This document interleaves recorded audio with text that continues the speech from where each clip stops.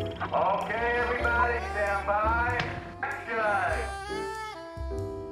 The films that they want to make now, they're films that I don't want to make, and the films I do want to make, they don't want to make.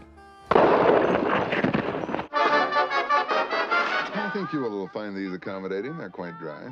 With the war going on, the timing worked. The picture was such a hit, it was phenomenal. What I'm doing is simply reflecting what I see and feel. If it's ugly, that's what I see. Expect the unexpected. Popeye. Occasionally, what I do becomes very successful, and then I'm a failure and a has-been, and then I cross back again. To me, I'm going in a straight line. Everybody else is just going like this. Is the player your revenge against Hollywood? So, what's the story? Well, I want Bruce Willis.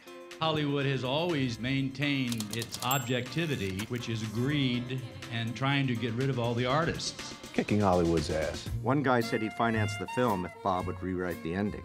And who turns out to have done it? Oh, I couldn't tell you that. It would spoil it for you. Oh, but none of us will see it.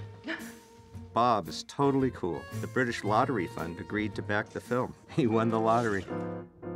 His films just didn't look or sound like anyone else's, and they still don't. Bob loved to throw a party. I would catch him sitting in a corner just looking at everybody with that grin on his face. It was like one of his movies, and he loved the cast. I equate films with sand castles. You get a bunch of mates and you say, oh, we'll build this great sand castle. Then the tide comes in and it's just smooth sand. And that structure you made is in everybody's memory, and that's it. That was terrific. I just want to do one more, please.